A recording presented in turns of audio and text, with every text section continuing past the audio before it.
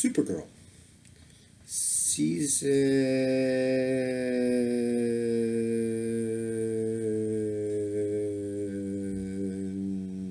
5. I didn't cheat.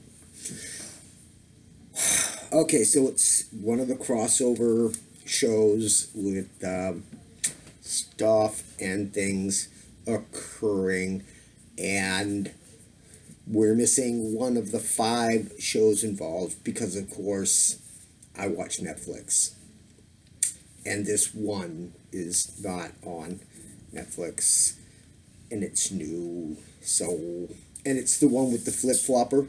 You know, that person that should never be hired to do anything because they keep quitting every show they do and blaming, I don't know, other things. I mean, after, what, 2-3 times of doing it in a row, just flittering about. Well, anyways, that's a whole nother show that's not involved, sort of, but it is in a way, but it's like, you know, I'm already past it. But so Supergirl itself, and then, you know, this whole infinite stuff crisis, and that is just insanely ridiculous, especially if you understand the physics involved.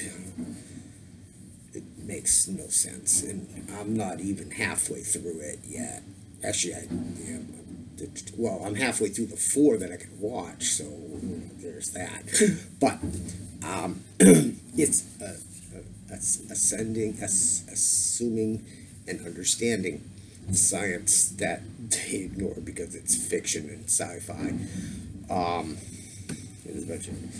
But yeah, she has a new uniform, so there's that, and other people doing things without necessary direct plot factorization, which means, you know, normal life stuff and, you know, relationships, as opposed to the primary storyline where things are progressing to a point where stuff happens and people change and situations change, and somehow we keep getting bits of information after the fact and then regurgitated and then stuff, and it still just makes absolutely no sense at all, even in the construct. And maybe it will make some sense when I complete the next 2 series, as I'm in the midst of Arrow, which we'll deal with later. But so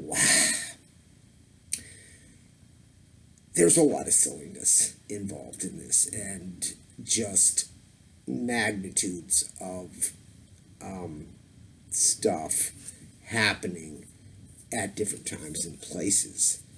And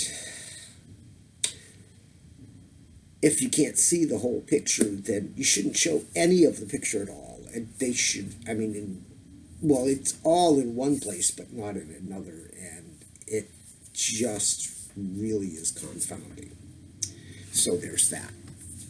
But yeah, I mean, it happens.